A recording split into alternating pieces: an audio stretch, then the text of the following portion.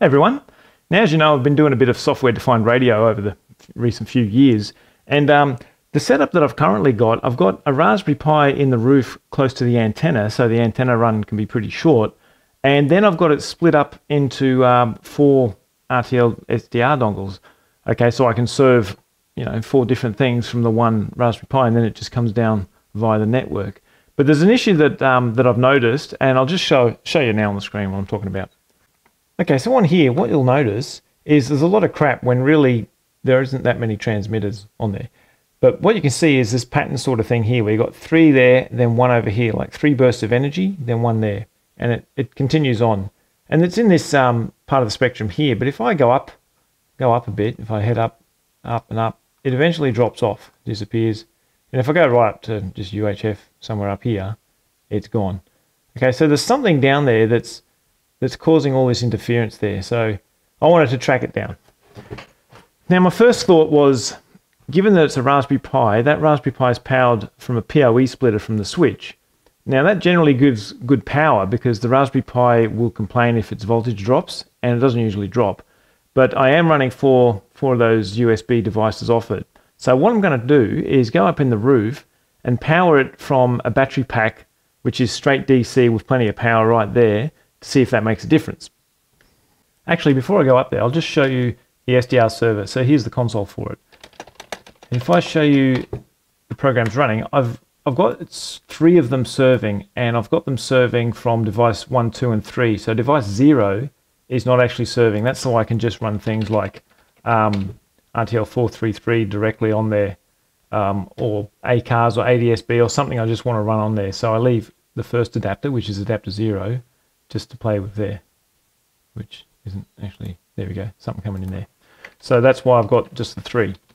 So anyway, this one's on port 1, 2, 3, 4, and you can see I've just got them serving on different ports here. So I'm going to kill off the other 2 and see if that makes a difference right now. You can see the pattern did change in the background when I was doing that. So when I ran RTL433 on it, see how the noise is up because I've just activated another adapter. So you see that's caused more shit on there. So if I stop that, it clears up a bit. So I'll just kill off the other 2.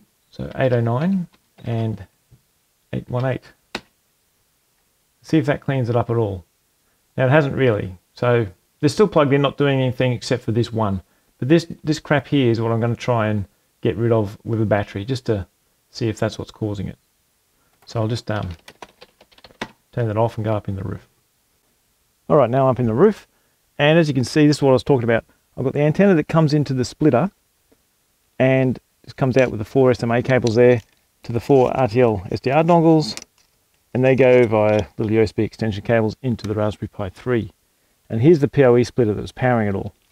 So what I'm going to do is just take that out of the equation, plug the network straight in, and power it from one of these 5-volt battery packs. So it claims to put out 1.5 amps, which 1.5 amps, I thought it did more than that. So this isn't that powerful in itself, but I'll give it a go. So I'll power it off that, go back down and see what happens. Okay, and I'm back down here, and unfortunately I've still got that crap on the signal here, so you can still see that pattern stuff coming through. But what I'm going to do is disable the other 2 that I'm not using. So sudo kill 671 and 680, and it just doesn't clean it up. So it's still messy. As you saw though, that battery up there doesn't put out much power at all. It's 1.5 amps of current, so I don't think that's a good power supply either. So I still haven't proved anything there because I don't have a bigger power supply to really run that, but I'm pretty sure it's a problem because power supplies just cripple things. But it could be some funky RF signals bouncing between those RTL units. But I'm going to try something else now on this computer down here with the RTL adapters plugged straight into the computer here. All right, down underneath the desk, I've got this cable run that comes from the other Disco antenna because I've got the 2 on the roof, and I've just got that splitting up between an RTL SDR dongle here and my Hack RF. Obviously I don't transmit on that while it's set up like this, and that's why I had some others down here. But this is plugged directly into the computer, which obviously has decent power supplies and not just running off a little Raspberry Pi thing. So I'll show you how this looks. All right, so now it's just using that RTL dongle that's directly connected here. As you can see at the top here, it's not going via the network. And you can see that that weird pattern stuff has gone. There's still other stuff, and there's a signal easily seen there, but it's certainly a lot clearer than the one I've got set up from the roof. So you might think, well, why have I got that set up then if I know that's a problem? Well, the thing is, it still serves a purpose. It's convenient to have them up there because what I really use it for the most is just listening to digital radio on different computers around the house. Like this one, I can bring up digital radio on there while I'm doing other things with the local one here, actually looking for signals. Might be in the garage with the radio out there. So it does serve a purpose. And as you saw, in different frequency ranges, it's fine. So it does serve a purpose. It's just something to keep in mind. Now I've got something else to show you here. I've got an old ICOM PCR 1000. I think that was the model number. This is a ICOM make radios, of course. And this is an old one. I've had this for like 20 years or something. This is way back before software-defined radio. But this was their software-controlled radio, and it used just a good old-fashioned serial port, if you can see that in there.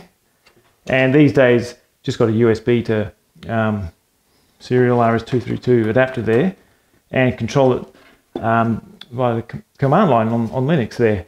But what I've brought this up for is because the power supply that came with it is one of these here. It's a 12-volt power supply, and it weighs a bit. Now, there's other 12-volt supplies like this. You could have, you've probably seen these everywhere. So they weigh really nothing, and this weighs a lot more.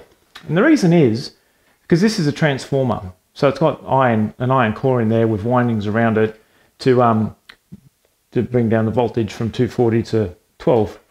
This works as a switch mode power supply. So this sort of does it by using duty cycle variations. So because they're also called chopper power supplies. So it produces very square wave stuff in the process. And if you've seen my really old videos, you'll know that whenever you've got square waves, you've got harmonics. So that's not good for a radio system. So that's why a real radio comes with a real transformer for the power supply. Because no matter what, if it's radio or anything really, if there's funky things going on, you always got to look at the power supply because they're critical pretty much for any circuit really. Right, so as I said, it's still got its uses. I can play radio out here in the garage and at various other computers around the house, and that's really what I use it for the most. Save having an SDR dongle on every computer, I can just access them over the network. So anyway, that's it for now. Till next time, take it easy.